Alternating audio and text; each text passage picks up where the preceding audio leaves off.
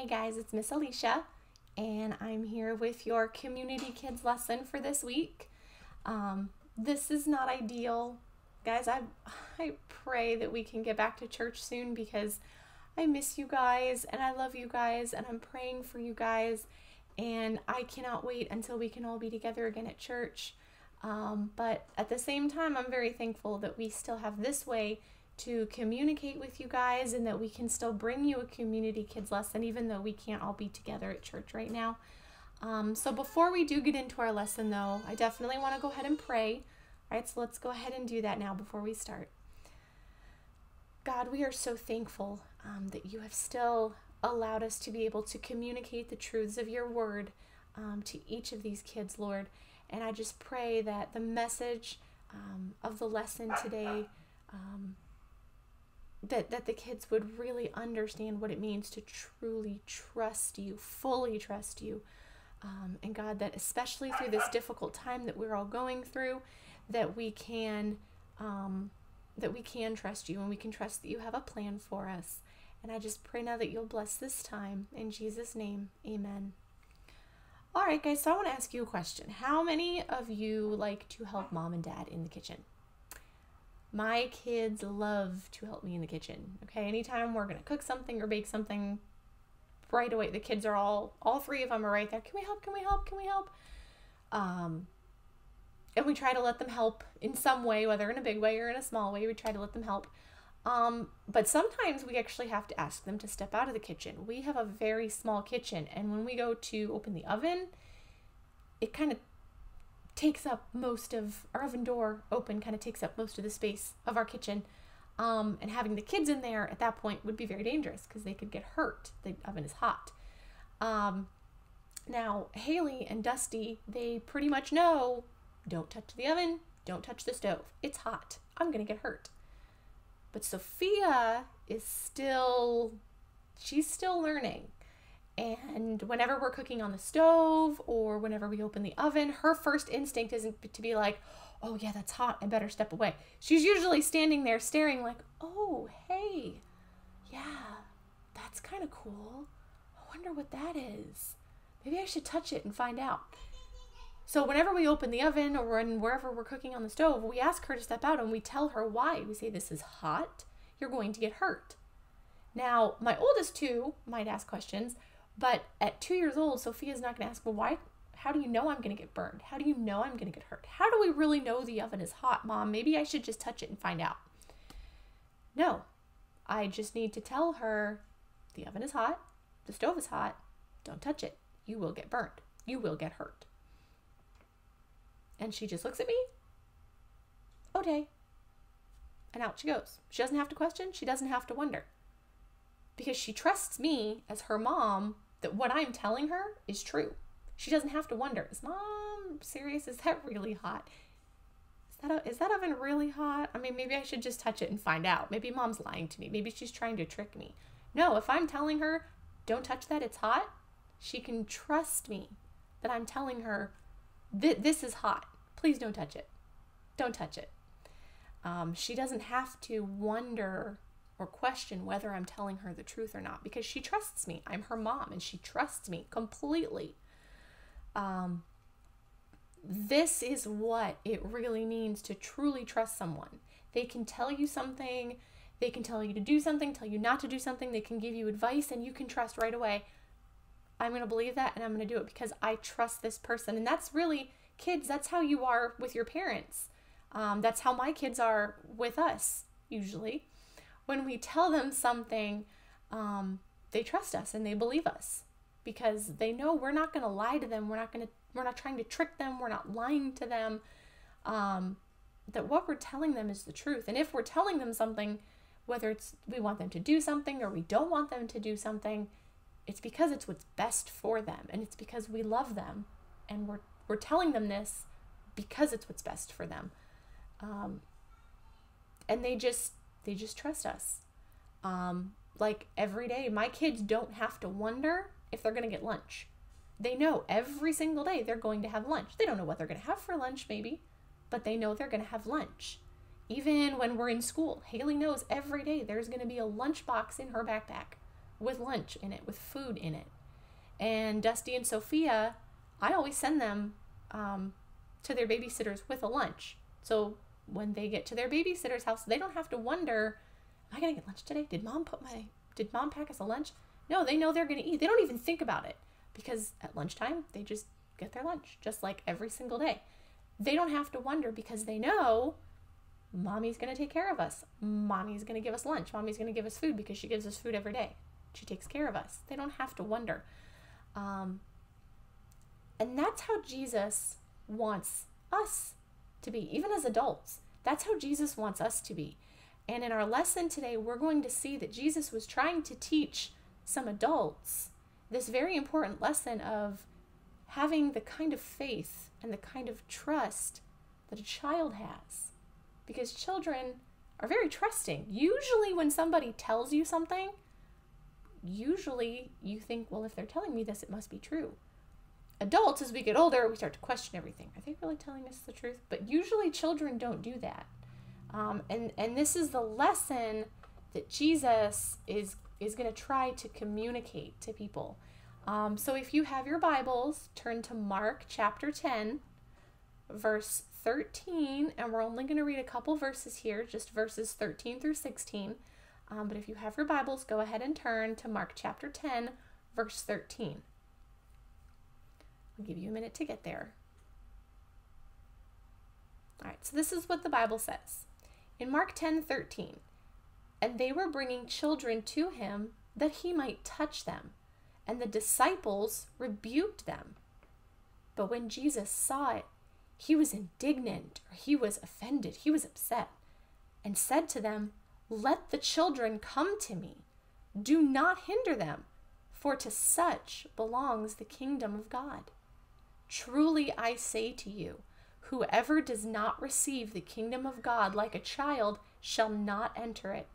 And he took them in his arms and blessed them, laying his hands on them. Guys, at this point in his ministry, Jesus is speaking to a large crowd of people, and a lot of people in this crowd brought their kids with them because they wanted them to hear Jesus and to meet Jesus.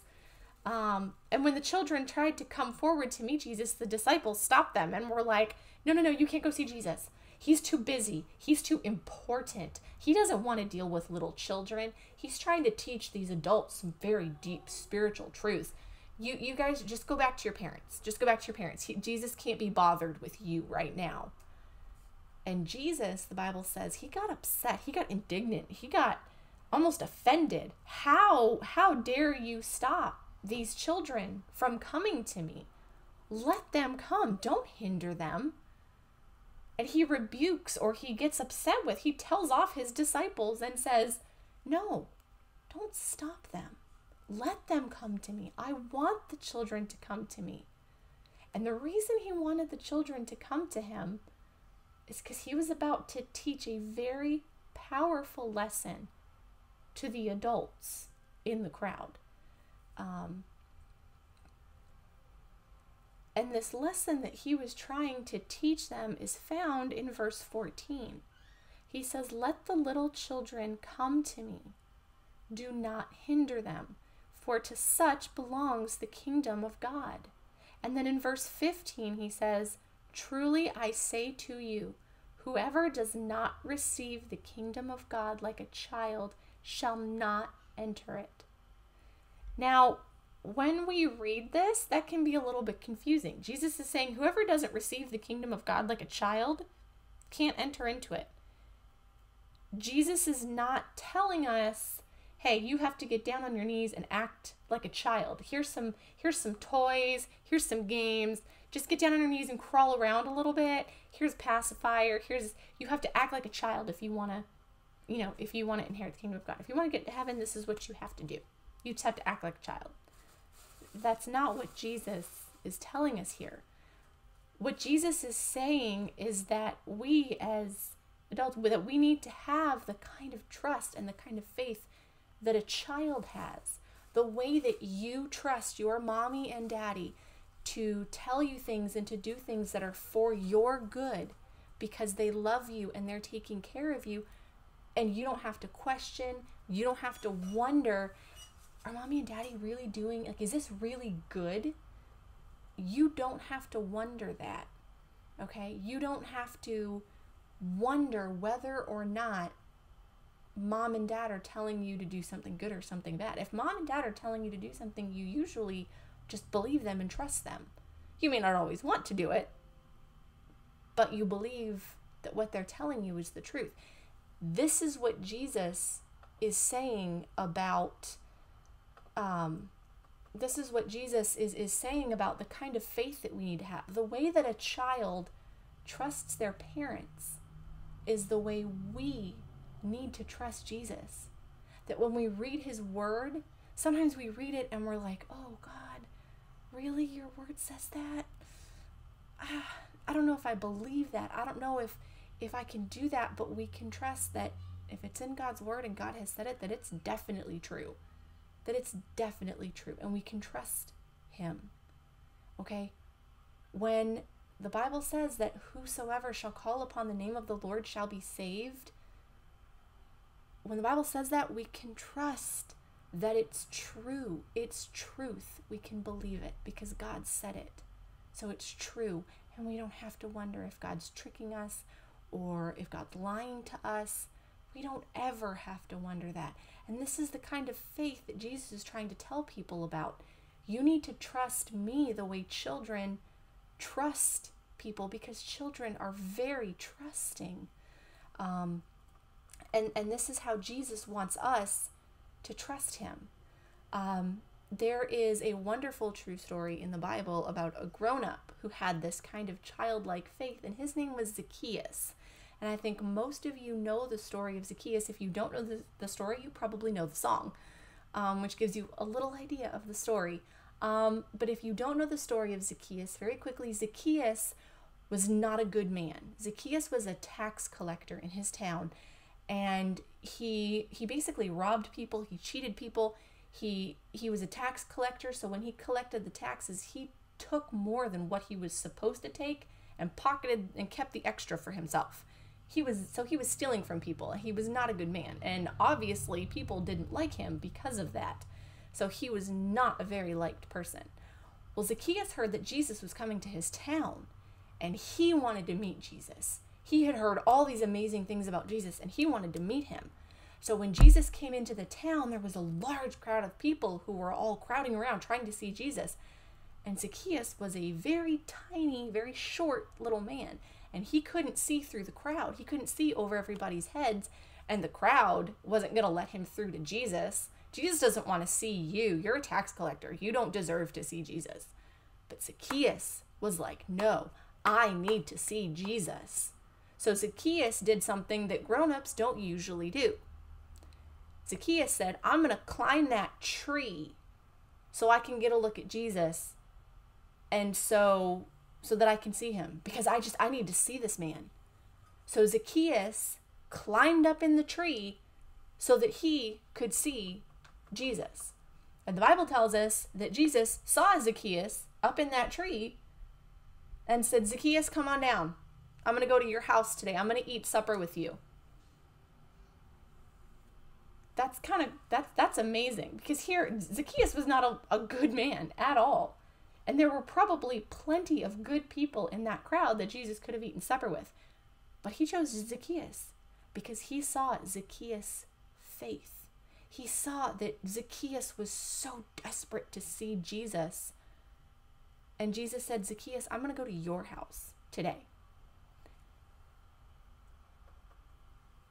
Zacchaeus knew that he needed not just to see Jesus, but he knew that he needed Jesus. And Jesus came into his home, and he fixed and he healed Zacchaeus' very sinful, wicked heart. This is the kind of faith that Jesus wants us to have. Jesus wants us to trust him. When we hear the gospel, guys, it was Easter last Sunday, and it was awesome to celebrate the resurrection of Jesus.